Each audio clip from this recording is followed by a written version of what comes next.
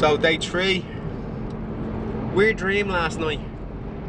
Paddy Houlihan was in it, and we were riding a bicycle race, and he was hammering everybody. Don't know what that means. So I'd say there'll be a few sore bodies today. Last night the boys went pretty hard. Great session, good day. Another big thing today, we've got weigh-ins of the UFC 189. I was watching the Lebowski there, and the missus in the van going to work with his periscope, doing his predictions. My predictions are the same as his, but the fight is a little bit different.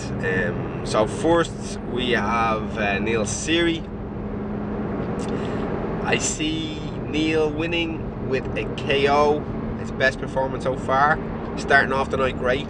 Then we're on to Cathal Pendred, and he's facing John Doomsday Howard. I met John Howard in Thailand in 2009. To be honest, he was a prick. So I'm looking forward to Cathal finishing him and kicking him out of the UFC. He's got 3 losses back to back. His coach is an asshole, and he's quite short, so he'll have to come forward on Cathal, and Cathal will beat him up basically.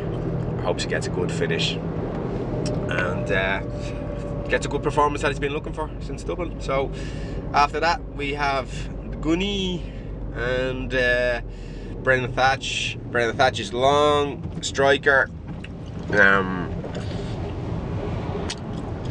good strikes, but Gunny is class, and I think he'll get his range, you'll get him on the way in, take him down, the usual, hit him a few elbows, guy gives his back, and then it's then comes the darkness, because that's what Gunny does.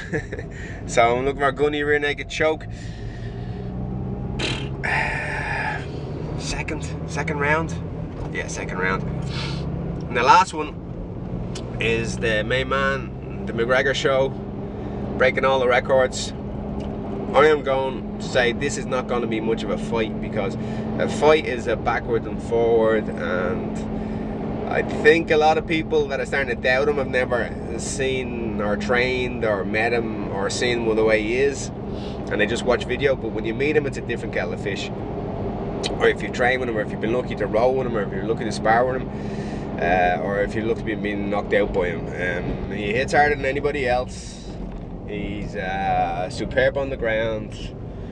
Mendez, that he's got too far to go to make that range, way too far. If he gets him down, good luck with keeping him down, and good luck with doing anything with it. So I think Conor will win in the second round with devastation, and I think he'll put him away, and then they'll all wake up and they'll realise that he's for real. So I'm super stoked. Might be a bit of a long vlog or a long kind of thing, but fuck it, it's the day that's in it. Tomorrow we have fight night. We are all gonna get, well, I'm gonna have a big fat cigar, and I'm gonna drink whiskey all night and bring the camera with me and see what the fuck happens. I cannot wait.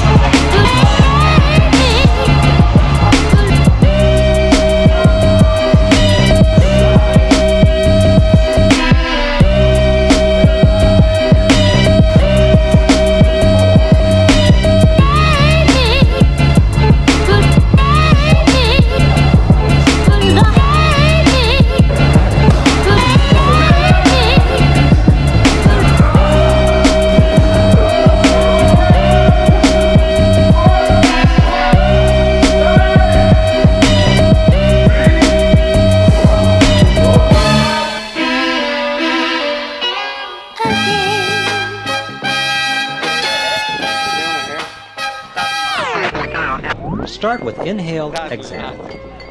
Inhale deeply, rise onto your toes, and stretch arms high. Exhale, lower the heels, so pull arms out and down.